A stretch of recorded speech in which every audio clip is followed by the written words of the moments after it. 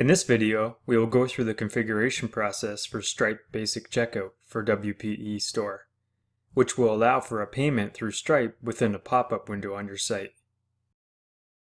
Be sure that you have WPE Store and the separate payment gateway bundle set up before following along. Also, make certain that your domain is using HTTPS. Many web hosts offer free Let's Encrypt SSL certificates, which will enable HTTPS for your domain. First thing you need to do is enable the Stripe Basic Payment Gateway. If you would like to still allow other payment methods to be used during checkout, you will need to enable multiple gateways. To enable multiple gateways, go to WPE Store, then Settings. Then click the Payment Gateway Settings tab from across the top of the screen. Put a check next to Use Multiple Payment Gateways if it isn't already there, then scroll down and click the Update button. Now, to enable the Stripe Basic Payment Gateway, go to Settings, then Payment Gateway Bundle. Click the Gateway Settings tab from across the top of the screen. Scroll down and look for the Stripe Basic Settings panel.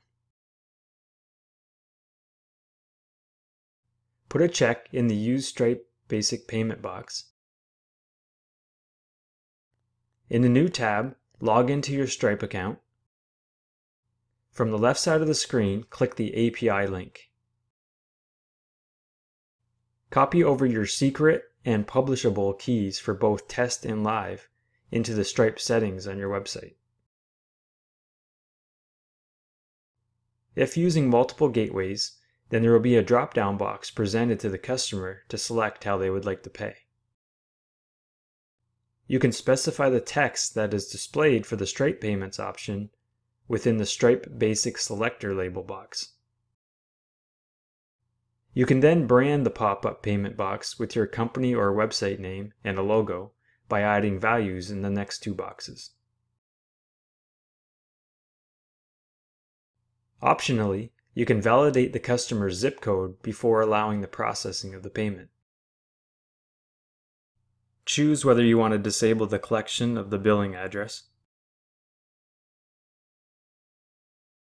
Now, you have the option to enable Alipay and Bitcoin. Click the Update button when complete the setup. Now, navigate to the General Settings tab to validate some of the settings and set up the test environment for Stripe. At the top is where you will specify the language, currency code, and currency symbol. 3 pages were created automatically when the Gateway bundle was installed. This next section allows you to override the default pages or set them up manually if there was an error during setup. In general, you can leave these as is. Enable testing mode in the next step. Optionally enable debugging if you want to check where any errors have occurred during your testing. Click the Update button when complete. Disable any maintenance plugins and do a test transaction to be sure that Stripe works as expected. Choose the Stripe payment option in the Payment Method drop-down box, then click Proceed to Checkout. You'll be brought to a Details page, and then the pop-up form will display. Enter in test billing details.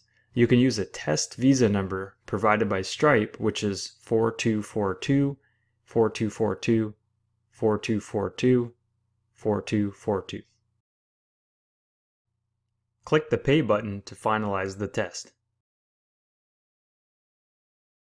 Within your Stripe account, click the Payments link from the left side to verify the transaction. Once you are satisfied that Stripe works as expected, and you have a live account within Stripe, be sure to disable testing mode on your website. Head to Settings, then Payment Gateway Bundle, scroll to the bottom, uncheck the testing box, then click Update.